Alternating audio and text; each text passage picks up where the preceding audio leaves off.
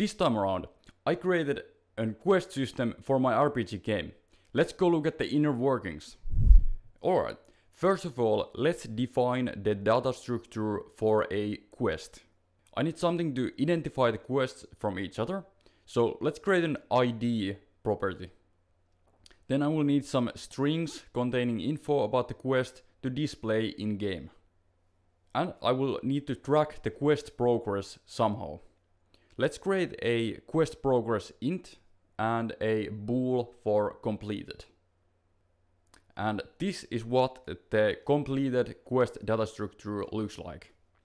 I'm saving this as a JSON file to then access the data as a dictionary.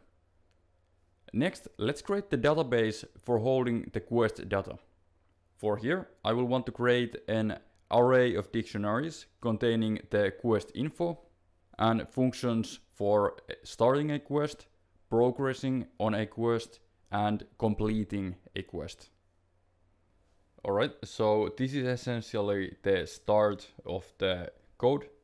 It will set up the database by loading the quest database JSON file and then storing it in the quest database, which will contain all of the quests.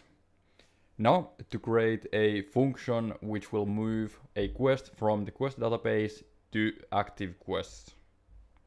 And next up, we have the activate quest function.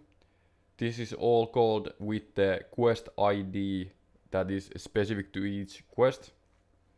And this will first off get the correct quest from the quest database. And if it finds the quest there, it will then add the quest to the active quest array. And then after that, we got a couple more functions for handling completion and progress, again with the same quest ID. And there, a little bit of UI work later, we can test it out. So now we got an open quest menu, add quest button, and progress quest button. With the add quest button, we just add the basic test quest there, and with progress quest, we will progress the quest here. And now we have progressed it 2 times. We can see both of the quest description parts. Here in the code, we can go through the quest menu codes. This one is just the main menu handling the opening and closing of the menu. Then on the quest selector, we have a setup quest buttons, which will run when the menu is opened. It basically reads the quest data, active quests array for all the quests and generates a button to press to then view the quest. And on the viewer side, we have a function for viewing the quest where we embed the name and description as strings. And that will just about wrap it up for the quest system.